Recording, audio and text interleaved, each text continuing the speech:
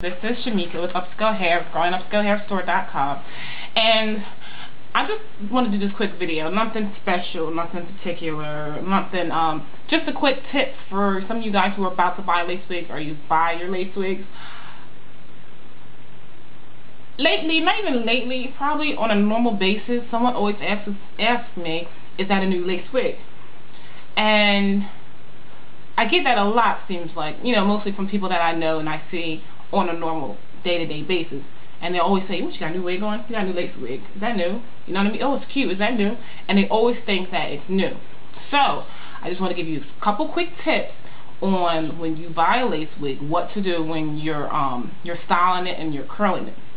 Number one, when you buy a custom-made lace wig, or if you're buying a stock unit from my site, don't cut it right away. I mean, if you're going to cut it to a very simple and basic style, do that first. And if you do have a longer wig, try to retain the length. So say for instance you have an 18-inch wig. Like this is an 18-inch wig. Right now I have an 18-inch wig. I'm gonna keep it up in buns. I might wear it long and straight and blunt. But I haven't cut it yet. But I will cut it.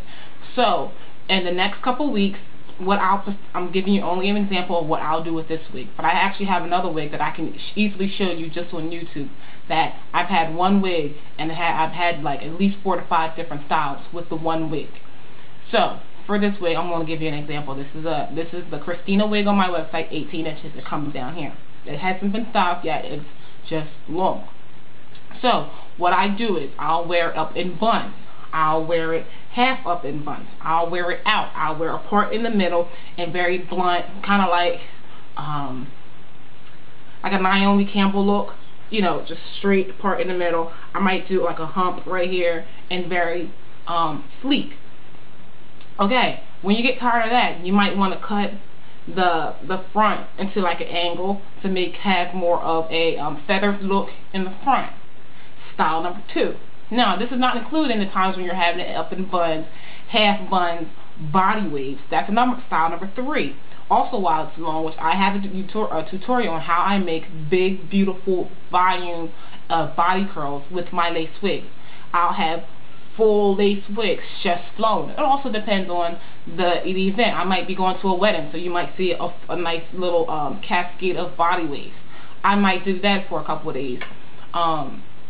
In addition to that, I'm going to cut a bang on this wig. I haven't done it yet, but I'm not going to do it as soon because I want to extend the life, not to extend the life of the wig, but extend the life of the different types of hairstyles that I have with one wig. So keep that in mind when you're wearing your lace wigs. I'm not saying that don't style them and don't curl them at all, but don't be so extreme with that style that that's the only style you're going to be able to have, because you want to keep this wig for at least a year. Okay? These wigs should last you at least a year. If you're wearing them every single day, and I'm only saying this from experience of my clientele, if you're wearing it every single day, you might get a good wear out of it for 6 months straight. After that point, you may need to either add hair. That was it. That's the only thing that a couple people that I have had needed to do. And they may not have filled their knots every single time they washed it. So granted, they wore that wig every single day for 6 months with no exaggeration. And I'm not sure if they sealed the knots. I don't know what they do when they go home, but that could have been the reason why it thinned out a little bit. But that's not something that you cannot fix. You can always add hair, extending the life of the wig, retaining your money, which in turn you're saving more money. So those are the tips that I have for today. Style your wig with a very simple cut if you're going to cut it at first, because most units you will have to cut and style. Number 2, wear styles that may need less maintenance, like a bun, when you're going to work, or body waves, spiral curls, a wet, wavy type style. And then number 3, you can even color it. So you may decide to color it a little bit later. Or maybe I might decide, it's long, it's 18 inches, it's down here. Maybe I might color just the tips. I may color the very bottom 3 inches. That's additional style. So I'm going to wear it long, sleek, part in the middle, and have the tips colored. So this is one wig, and it's extending the lifestyle of the wig and people keep asking me, do you have a new lace wig on? Now, I don't buy a lot of lace wigs. I keep them and I keep changing the style. When you keep changing the style of the wig and not being so dramatic when you first style the wig, you're going to be able to have that wig for a very, very long time, and people are always going to be wondering, like, Now granted, these are people that are my family members. I have yet to have a stranger come up to me and say, you wearing a lace wig?